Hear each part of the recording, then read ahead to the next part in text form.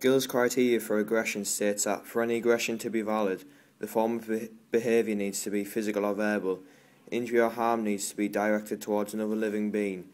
Gill's criteria also states that aggression must be done on purpose, and if done by accident, then it is not classed as aggression, and the act of aggression must involve causing harm or injury designed to cause physical or psychological harm.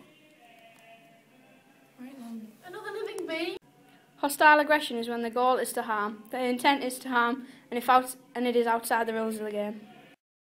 Instrumental aggression is when the goal is to win, the intent is to harm, but is within the rules of the game. Assertive aggression is when the goal is to win, the intent is to win, and it is within the rules of the game.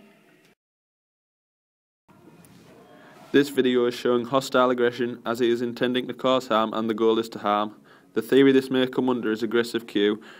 This is because there may have been a rivalry between the two clubs or players that has caused him to react like this. Other reasons may include his team was losing, he was playing poorly, or he was previously fouled by this player.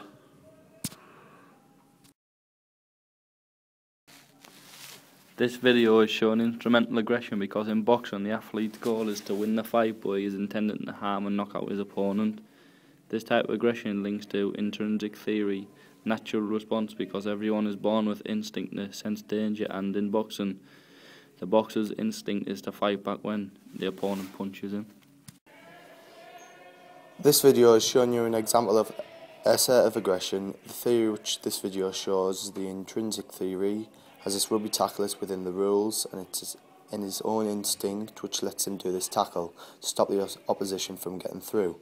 The rugby player could have also used the aggressive cue hypothesis trigger, as this is when he was playing the game. This situation could have arisen due to the